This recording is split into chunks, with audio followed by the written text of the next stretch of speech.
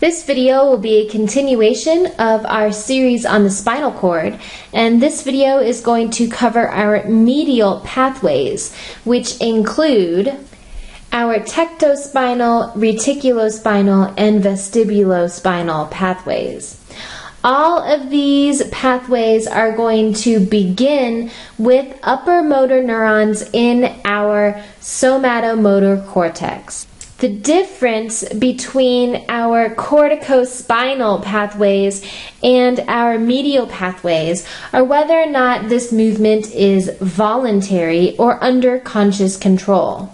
Our medial pathways, on the other hand, are going to control involuntary or reflexive movements. So we may be using the same upper motor neurons, but it's initiated for a different reason.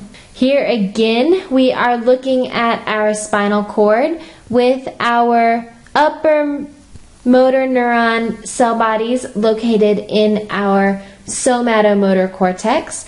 Our lower motor neuron cell bodies are going to be in our anterior gray horn. So we are going to be looking at our tectospinal, reticulospinal, and our vestibulospinal tracts. Now you may wonder why you're looking at an ear in this picture.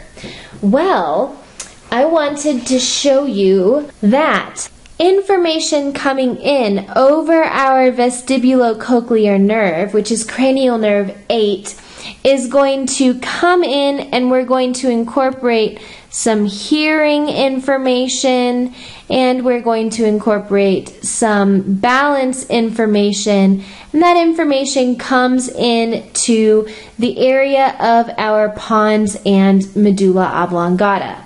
This information is then carried to our tectum. Do you guys remember our tectum?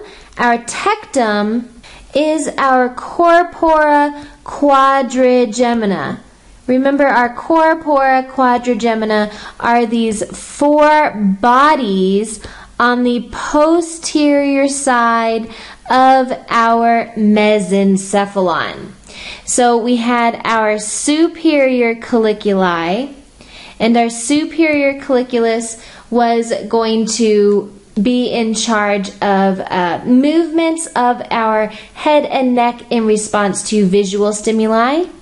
So we talked about our gaze centers in our reticular formation that allowed us to track objects, or we talked about those visual orientation reflexes. That's what's going on with our superior colliculus. Our inferior colliculus was going to do movements of the head and neck in response to auditory stimuli. So guess what we're doing with our tectospinal tracts? We are going to control reflexive movements of the head in response to sight and sound.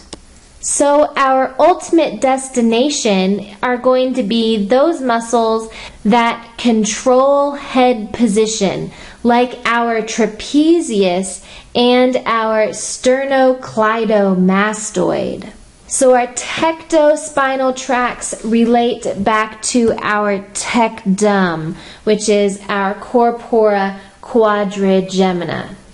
Our reticulospinal tracts, you guessed it, have something to do with our reticular formation in our brainstem. And these pathways are going to carry commands to maintain posture and balance. So these commands are going to go out to the muscles of the trunk, our upper limbs, and our lower limbs to maintain our posture on a regular basis. Our vestibulospinal tracts, located here, are going to begin in our vestibular nucleus of our brainstem, and that's where we get the name from.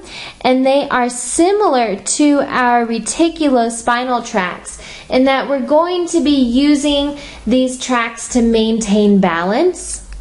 The difference is that our vestibulospinal tracts are going to induce our limbs to straighten in response to body tilting.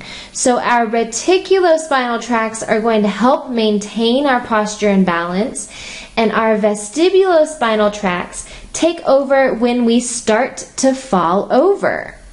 So we are also going to maintain balance here, but it's more like keeping yourself from falling after you have started to lose your balance.